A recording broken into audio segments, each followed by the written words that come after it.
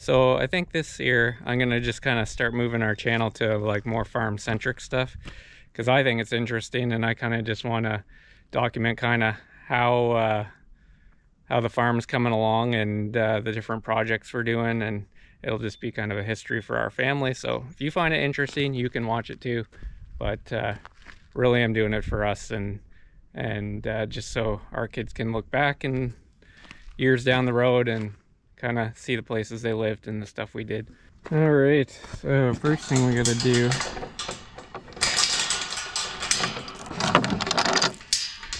so I think I'm gonna start today. I gotta plant some grass seed.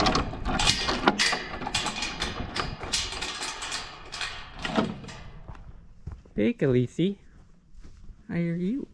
How are you? Hi Contessa.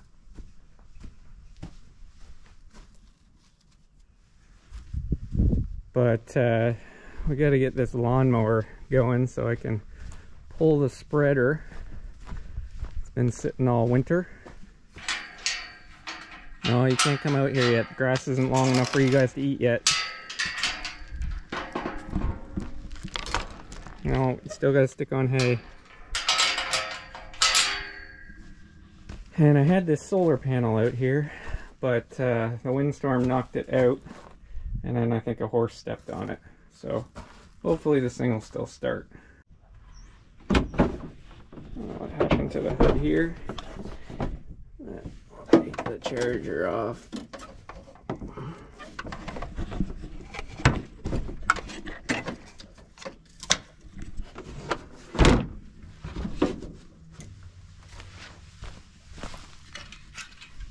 Hopefully this will still turn over and it's not totally dead.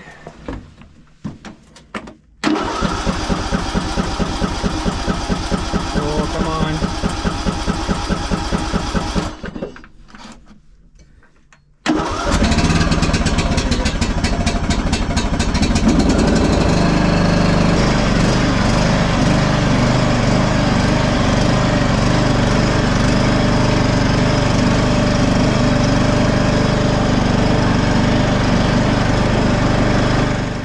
We moved here about 2 years ago, almost 2 years, and we put in all of this fencing here that goes all the way back up there, up to those pine trees, put in the horse shelter, and some plumbing there, so they had an automatic water feeder that's heated in the winter, so we don't have to go out there, break ice and stuff.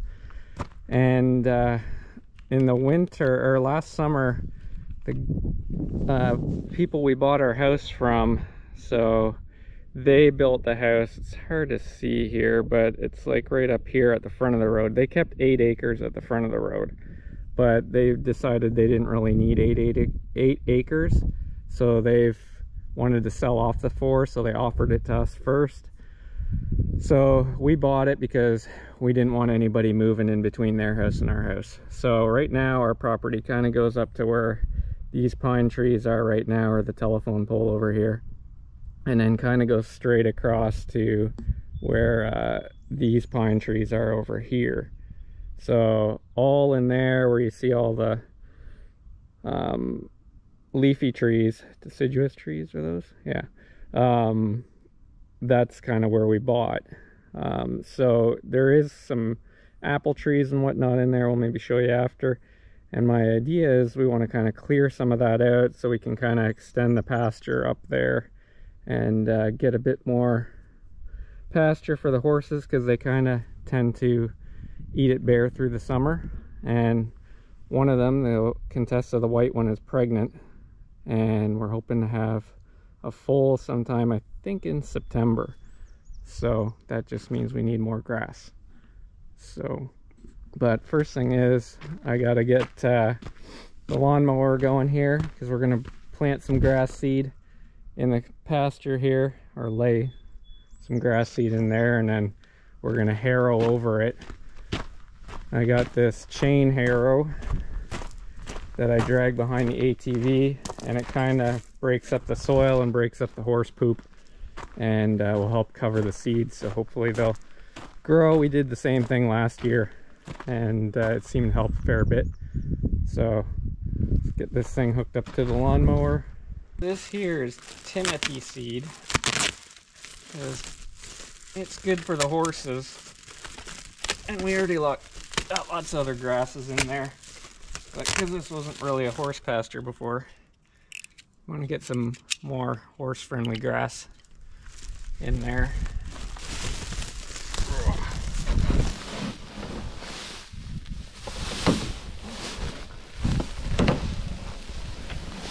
This stuff is not cheap. It's like 200 bucks for a 50-pound bag, at least here in Nova Scotia, Canada anyway. And the seeds are super small. Not like regular grass seed, that's for sure. You can see these are itty bitty ones. Okay, here we go.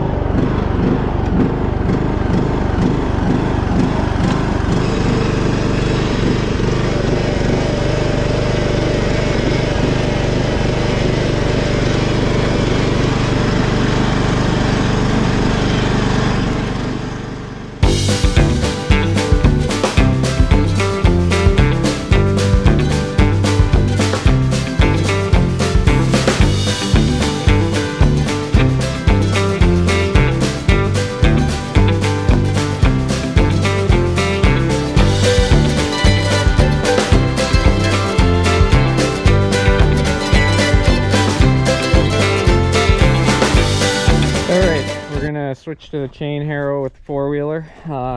Picked up a bunch of stuff in the pasture because our dogs like to grab stuff out of the house and just bring it out into the yard. While we're down here, show you a couple other things we're working on. So back when we had Fiona, about a year and a half ago, the hurricane tropical storm that came through, we had a lot of trees down in the back here, and we set up this trailer back here as an Airbnb just to kind of help with the bills. And about a year after Fiona, we had some bad windstorms, and there were still trees coming down, and some of them were falling right onto the campsite here. So we cut a bunch down here, and I still have to chop them all up and burn them. We did this side over here, is all nice and clear now, so that is another project. I guess you guys gave up thinking I was going to let you into the pasture today. Went back to the hay. Hi, Contessa, or Khaleesi. You gonna say hi? You gonna come say hi? You gonna come say hi? No? Alright, be that way. Alright, hopefully this thing will start.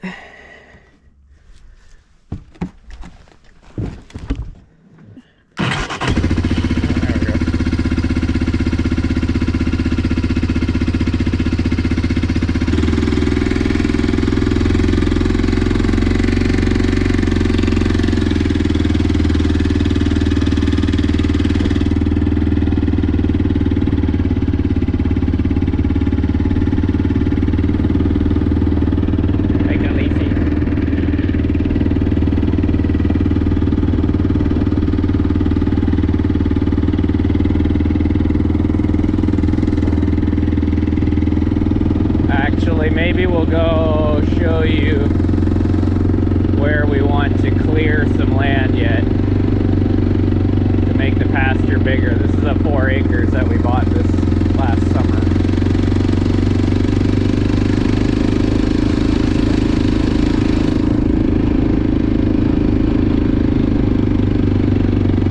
So our current property kind of ends at this telephone pole.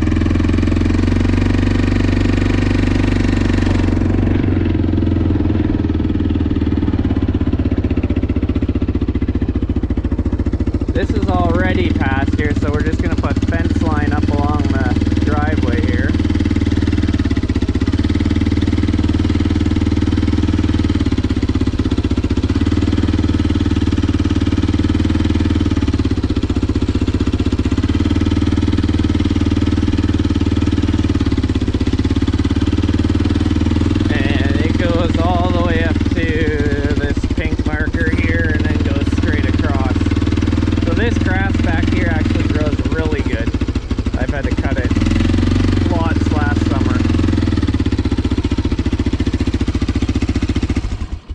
So what I'd like to do is clear out all of this stuff here, because it's just overgrown stuff. Apparently this used to be all hayfield at one point.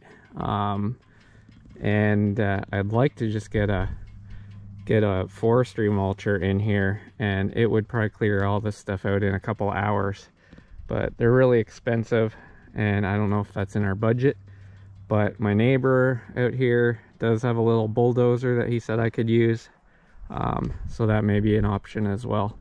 It's just the forestry mulcher just does it faster, and then it's just all chipped up, and I could just get a rake behind our tractor and take all the wood chips off and plant grass right away. So that would be nice. But I'll do a quick more tour through this apple orchard kind of area. Got sinking into the ground. It's so wet here still. So I'd like to keep these apple trees because they just kind of look cool.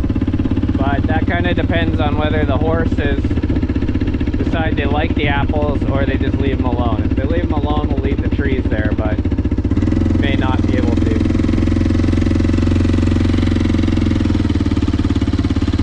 Yeah, all this stuff back here I could get all cleared out and make a little bit more pasture. It gets pretty soft out here though, and wet.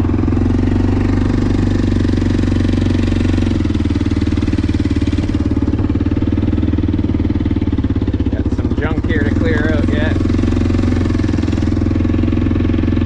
I was cutting up a bunch here by hand, but it does take forever.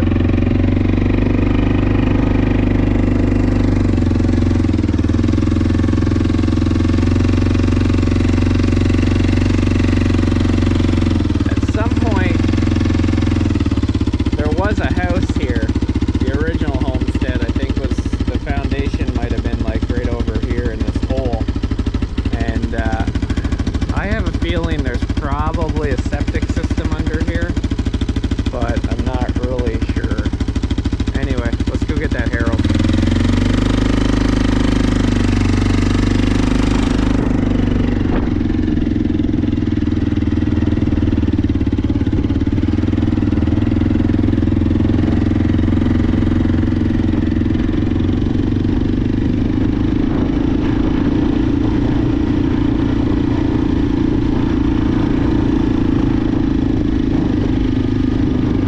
With these harrows, there's like 3 ways you can use it.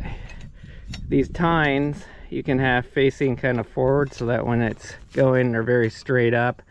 If we were to do it, switch this bar to the other side, we could have them going this way, which would be a little less aggressive, or you flip the whole thing upside down and then it's just this.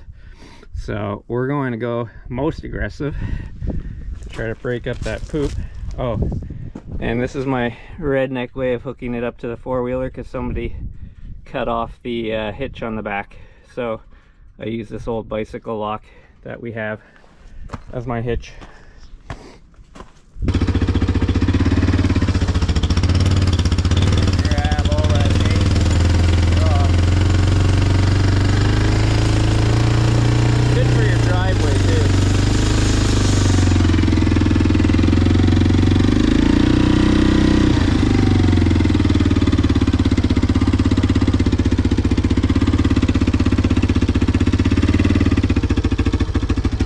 Made this gate wider.